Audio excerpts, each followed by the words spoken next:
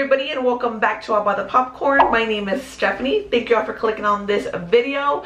So today we're going to be talking about Raya and the Last Dragon. Of course, a few times that I have gone to the theater, I have brought you guys along. So I'll see you guys in the car after the movie is done to hear the thoughts.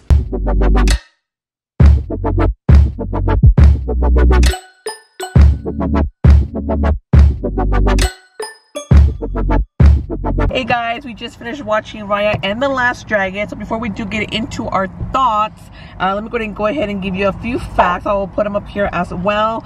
So it is rated PG. It is a fantasy animation, hour and 57 minutes long. It is with Disney. It is directed by Carlos Lopez Estrada, and Don Hall was trying to give it less of a name there. Kelly Marie Tran voices Raya. Awkwafina is Sisu. We came to AMC. It's the first time we've come to AMC. We usually go to, well, actually we've done Studio Movie Girl, we've done Cinemark, and now AMC. Honestly, out of all the three, this is probably my least favorite experience as far as coming back throughout the pandemic. It doesn't seem as clean as the other ones, to be honest with you. I don't know if it's just because of the AMC that we're coming to. It's not the, maybe we had gone to North Park, might have been better. I don't know, what did you think? It was the least clean of all the ones that we've done. I would stick with Studio Movie Girl or Cinemark. I mean, maybe we could try AMC again, but it would have to be AMC, maybe like North Park. We came to AMC 30 if you're from the Dallas area. It's the one in Mesquite. But enough with the theater. Let's go ahead and get on with our thoughts on Raya. What did you think about it? It was a cute movie. It made me tear up. Yeah, there at the end, I was just like, okay, so I just needed, you know, no like big old alligator tears, just like a little bit of watery. You're just like, okay, I don't even need to like go like this. I love the animation overall. I think it was great. Like they seem like almost like real people, right? Like it was cool. It was kind of strange. I'm like, oh. I love like the dad's hair.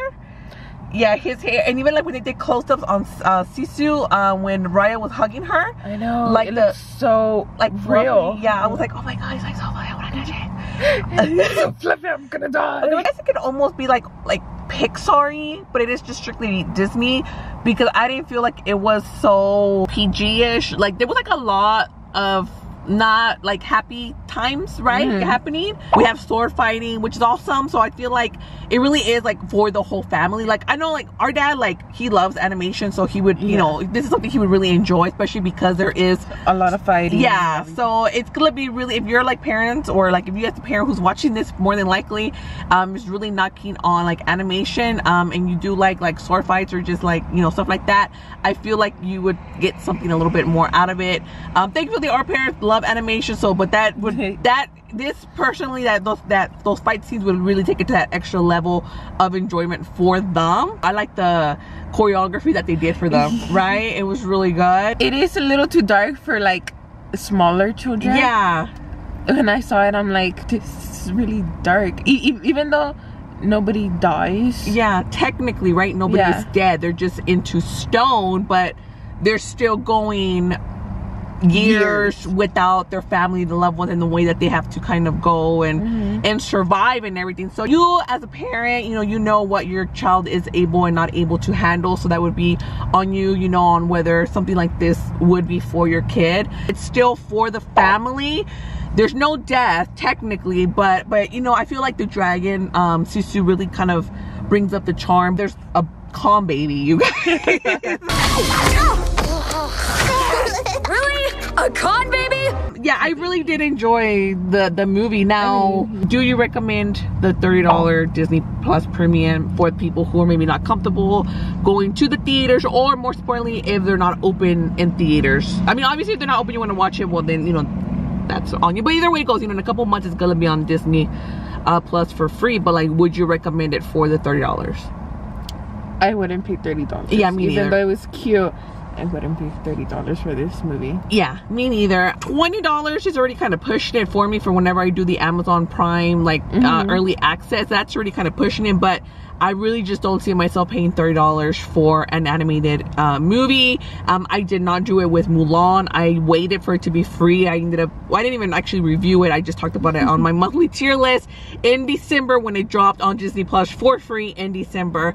So yeah, in a couple months this will be on Disney Plus. I don't know exactly what day it'll be on there. So I personally would recommend for you guys to wait to get it for free, unless you know you have like a big family. Like if you have like a bunch of kids or nieces and nephews, and you know maybe you can get together one weekend and just watch the movie and everybody can kind of pitch in, then it wouldn't be as bad. But us, we don't have any, she's the baby for the family, so we don't have any kids. So yeah, I really don't see myself paying $30. We paid $7, $8, right? Yeah. And then I just got a popcorn, and I have like the AMC Star deal, so I had like $5 credit. So my whole going here was like 10 bucks. I mean, with all that said, it's a really cute movie. I really liked it. I think I'm gonna go ahead and give it a medium popcorn. Do you agree with that?